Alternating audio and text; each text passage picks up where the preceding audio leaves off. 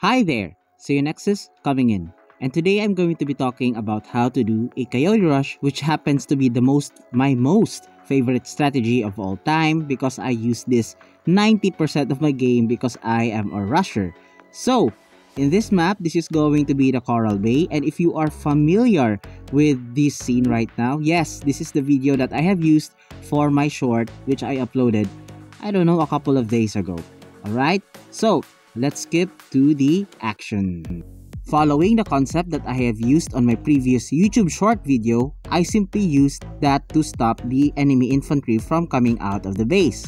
So here you can see 6 of my infantry guarding the enemy base. You can see me harass the enemy slowly. However, I am not overextending because my purpose right here is just to stop the infantry.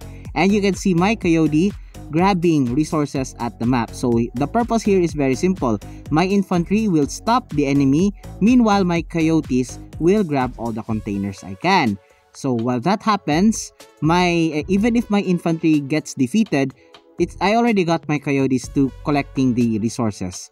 Moving forward, you can see that I have already one assault vehicle factory that is level 2 and has started producing armadillos, and I constructed another assault vehicle factory that is producing armadillos.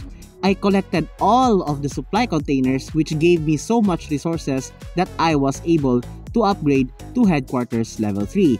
And so from here on, we fast forward again, just go vehicle production boost, at the same time produce a lot of armadillos, because this is basically armadillo spam or armadillo rush.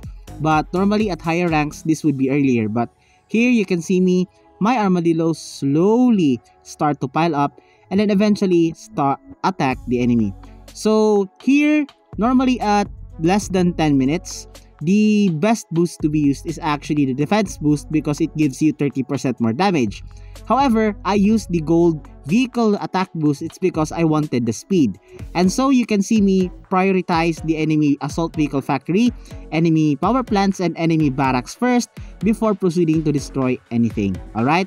Remember, your goal is to stop the enemy from producing units that is capable of stopping your attack, such as this. So if he was able to produce some Zeus or some hammers, then that would make the attack useless. So here you can see me complete a bit of my contracts, and basically that's it.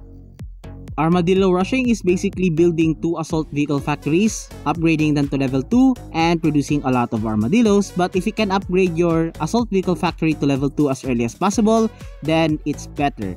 Also, if you're going headquarters level 3 and if you have enough resources, you can also go for 3 assault vehicle factories that is level 2 to produce armadillos faster.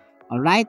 So the key to attacking using armadillos is just moving them straight to the enemy base. Alright? You wanna avoid the enemy bunkers, you wanna avoid the enemy rockets, just move them straight to the base like what I did.